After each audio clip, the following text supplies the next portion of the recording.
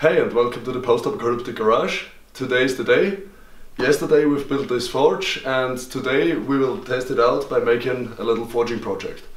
So let's fire it up and see if it works.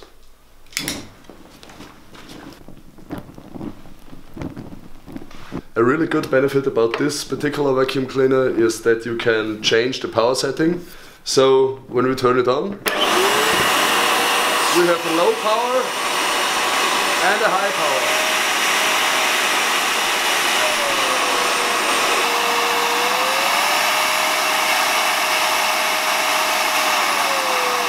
So while the forge heats up in the next room, we are going to talk a little bit about our project for today. What I have here are some files, so we will make a little knife out of them. The benefit when working with files like that is that they are really hard, really good to work with, hold an edge really good when they are converted into a knife, but not all files are suitable for that. For example, this one here, which is used on already hard chainsaw chains, is really hard. It's even too brittle for a knife. Always the best option will be a rasp like this, regular wood rasp. They tend to be much softer than metal files, especially hardened metal files, and they make really good knives. What we're using today is this one here. It's also a metal file, but a really old one, and we've tested it. It's much softer than the other ones. You can check that easily by taking a newer file where you know that it's hard and skid it across the other one, and you see it bites right into. So this one is much softer than this one. When you are new to knife making, you probably don't know what I mean with brittle steel. So just imagine this would be your knife. It's already have a knife-like thickness and it's hardened right now. So what I mean with brittle is this.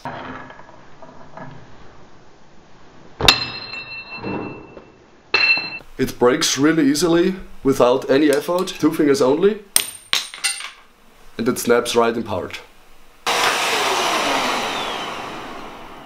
So looks like our forge is hot right now, and when you're making a forge like this, it's really necessary to have a pokey bit like this, so you can put it into the slag at the bottom, that the airflow is keep coming straight up and not going either side out. For now, we're pretty much ready, so let's start with our project.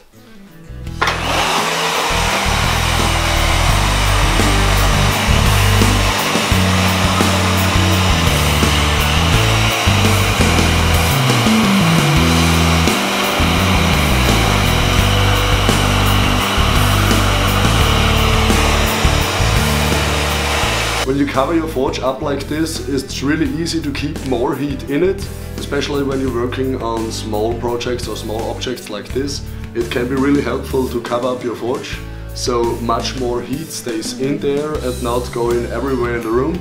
It also helps to keep the heat consistent over the entire chamber here, so it's a really good trick when forging. Maybe you try it out one day.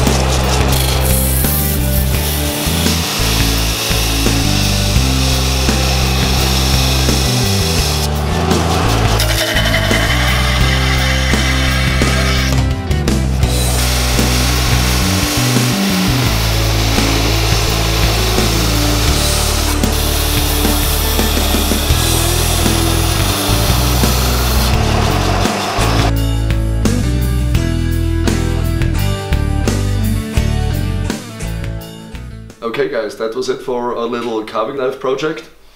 For the forge, yeah, it works a little bit too good in my opinion.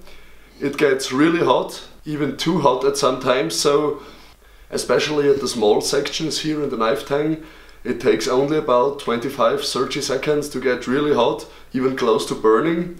So maybe we have to scale down the vacuum cleaner a little bit so that not so much air is blowing into the forge.